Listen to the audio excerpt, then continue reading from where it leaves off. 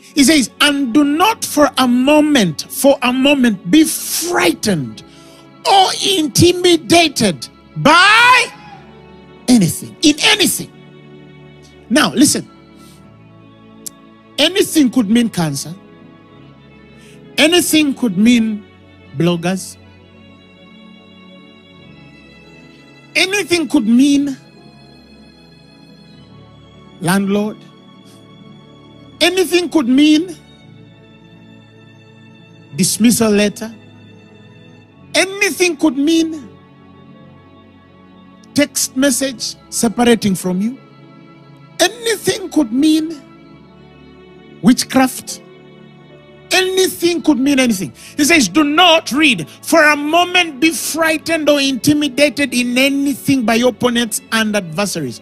For such, listen, constancy and fearlessness. Underline the word constancy there. I'm coming. For such constancy, if you are constant or consistent in being fearless, he says, will be a clear sign, proof and seal to them, your enemies, of their impending destruction.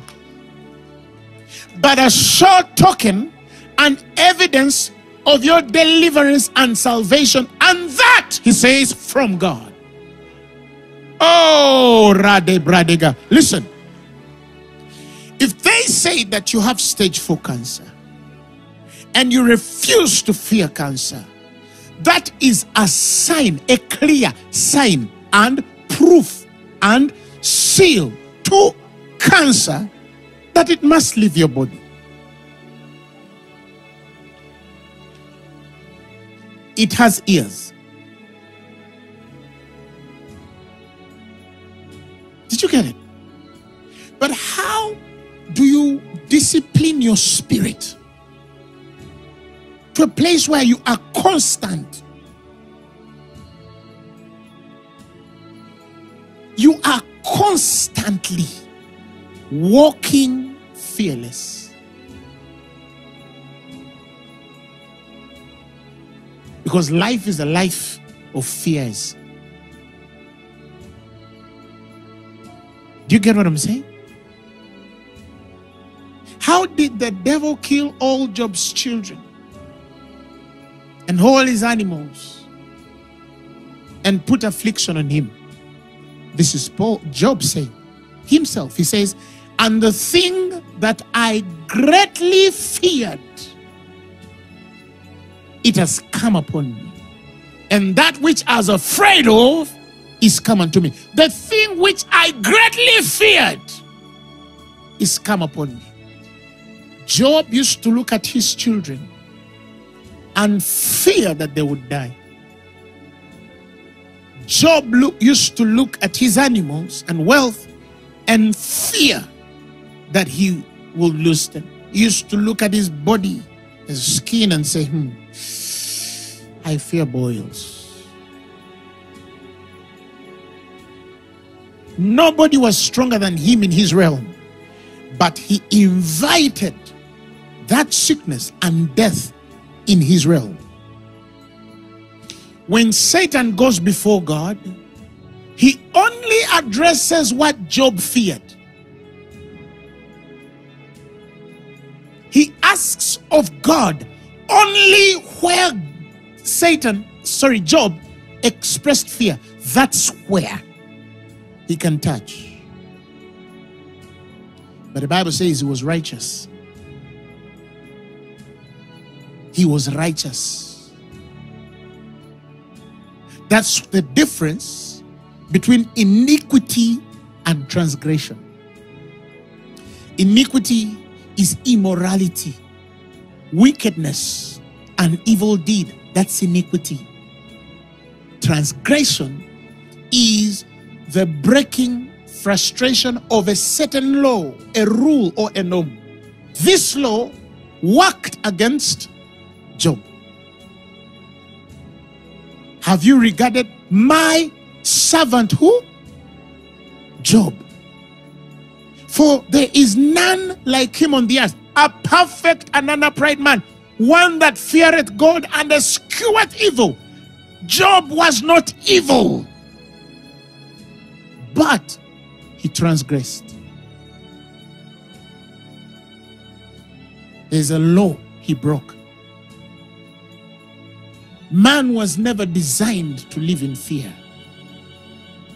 But Job says, the thing that I greatly feared.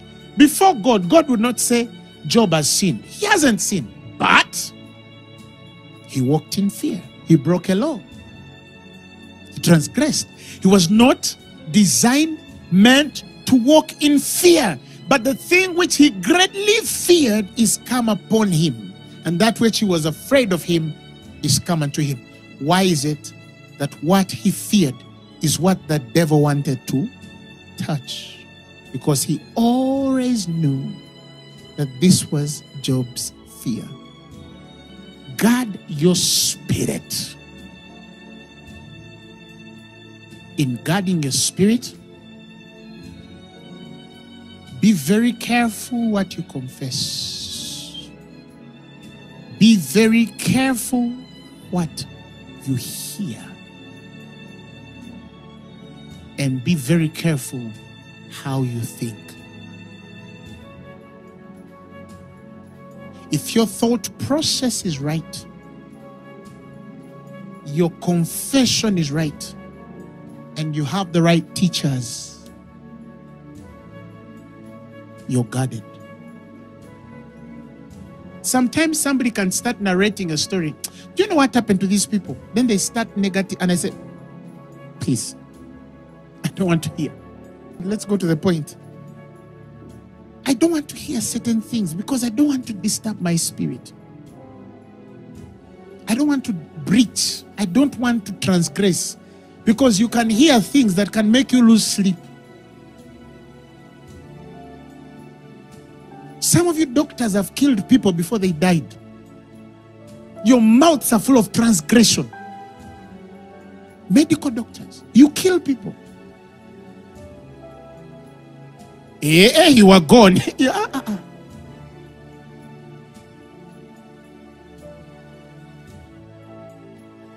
Give somebody hope and tell them, believe God. Yes, this is terminal, but there's always a but. Because for everything you hear has killed somebody, there's a man on earth who defeated it. There's a man who fell from a 10th floor building and they survived. One fell from a 4th and died. Do you understand what I'm saying? Why don't you be among those who survive? I don't think poor. Even if money is not available in the account, I don't think I can't build the thing I destroyed. I destroyed poverty once and for all. I don't think I am sick. My body might feel things, but I don't think that I'm sick. Things might become, but I don't believe, because I destroyed sickness out of my body. I don't think I can fail. The what we have is sure. If he said I can't fail, I can't fail. You will produce fruit undefiled. Your fruit will be, because this sure word of prophecy, the Bible says, is as a light that shines in darkness or in a dark place. That is the only, when you say I can't fail, that means you've put light in a dark place.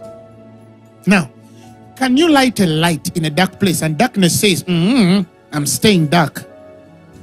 It is the light that shineth in a dark place until the day dawn, until the circumstances change and the day start rising in your heart. The fruit of your faith is manifested. That's what it means. People like that, you can never convince them.